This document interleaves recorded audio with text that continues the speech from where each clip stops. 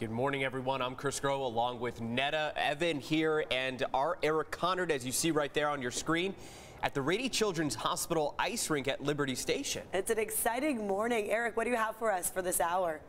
Yeah, it is super magical out here. I mean, how festive is it? And no better way to warm up the morning than starting out here at Rady Children's Ice Rink, which opens today, by the way. It lasts through January 8th. We've got lots of special guests coming up here. We're going to tell you why this place is so magical and how you can help out a lot of kids who need it right now. It's all coming up.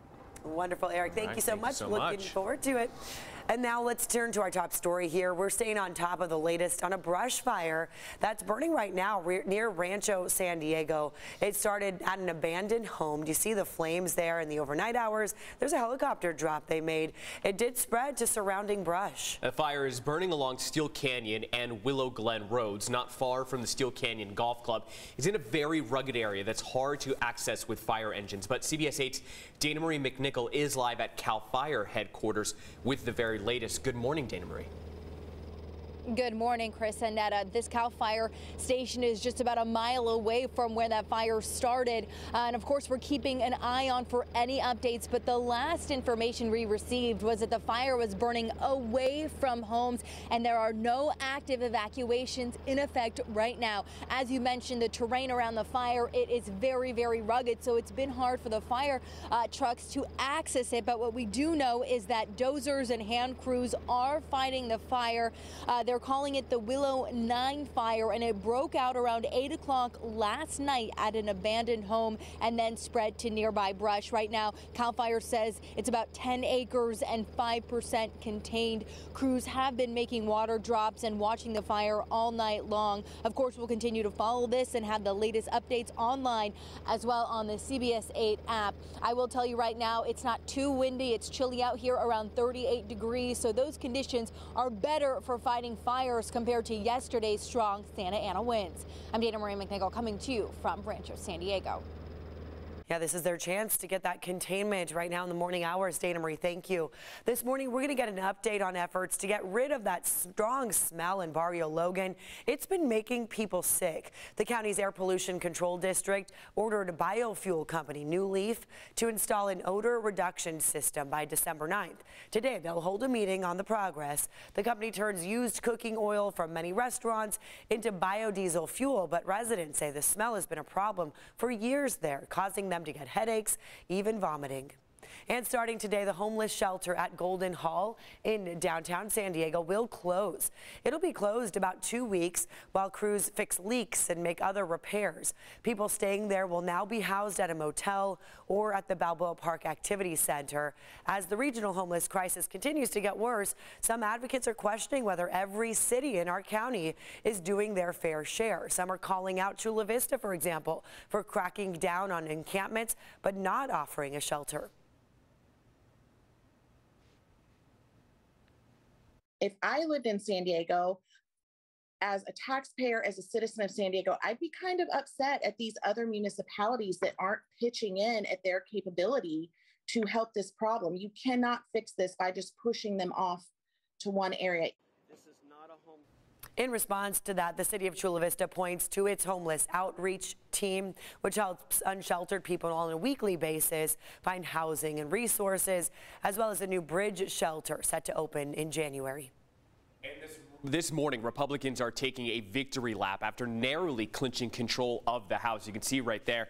This will split control of Congress with the Democrat-controlled Senate. Now, current House Minority Leader Kevin McCarthy is his party's nominee for House Speaker. But with the slim majority, it's unclear if he will gain the 218 votes needed. Current House Speaker Nancy Pelosi is expected to address her future plans later on today. And one local race has just been called in favor of the Democrats, that being Mike Levin, Congressman Mike Levin. He was reelected, winning California's 49th congressional district. He beat Republican challenger Brian Marriott. Levin's win gives the Democrats 212 House seats. And it's time now to make the holiday season brighter for many patients at Rady Children's Hospital. So many of their families who count on that hospital. CBS 8 proud to help light the way. Eric Conard joining us live at the Rady Children's Hospital ice rink at Liberty Station. We love that you can go have fun out there, all for a great cause, Eric. I will say you showed us some hockey skills, but those figure skaters, they're a little bendier. Yes, way more flexible than I am, that is for sure. I mean, how festive is this out here, right? No better way to warm up than coming out here to the ice rink. So this is Rady Children's ice rink. Today it opens up. It lasts through January 8th, so lots of opportunities to come out here. Last year, 47,000 people came up here and to lace up their skates, and they were doing hockey, they were doing figure skating, they were doing whatever they wanted to. Nominal fee to get out here, and it really does help the kids at Rady Children's. I'll tell you, when on my way out here, I passed by Rady Children's, and I couldn't help to think about all the kids that were stuck in the hospital this time of year that don't get to have a happy Thanksgiving, that don't get to have that warm Christmas celebration. And the money that's raised here, by the way, over $2 million over the past 25 years, helps those kids. They're going through a tough time right now, to have them have a celebration, to let them experience the holidays. We have Tina from Liberty Station joining us now. Tina, so glad you're with us here. The ice rink is up here at Liberty Station. It looks so festive. You guys have done a great job, a wonderful job again. 26th year, congrats. Thank you. Yes, we're so excited to partner with Rady again this year at the Arts District and celebrate the holidays, salute the season. We have the ice rink, we have the tree lighting coming up next Friday, we have the Nutcracker tea, menorah lighting. There's so many things happening at the Arts District this holiday season. Okay, let's talk about tickets for people that want to come out here, because people are doing their holiday planning right now, and they've got to start the holidays off by coming down here, right? Yes.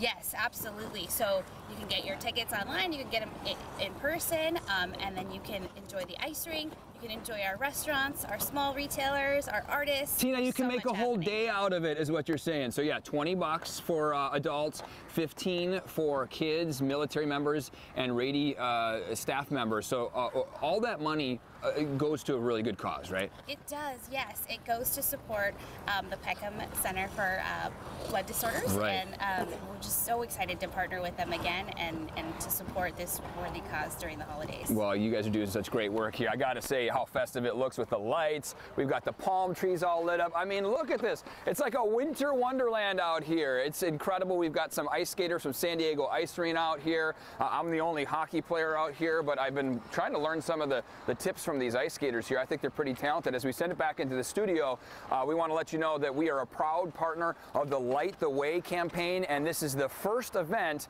of many for the Light the Way campaign to raise money for kids at Rady Children's who, you know, could really use that warm feeling of the holidays brought right to their hospital room here as we send it back to you in the studio. Yeah, we're working on some hockey here too. Yeah. See, I've got the little mini net down here. So we've been trying to work on our hockey shot. We've had some of our guests, you know, do all right. So we threw the net way back there, and I'll see if we can try to get one to go in. Oh, that's so far. There's. Oh, there we go. Right, there you go.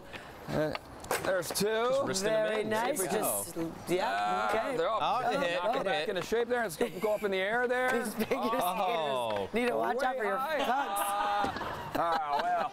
I want to see you do what that girl just did. She just spun so fast, low to the ground. We know you can make a goal.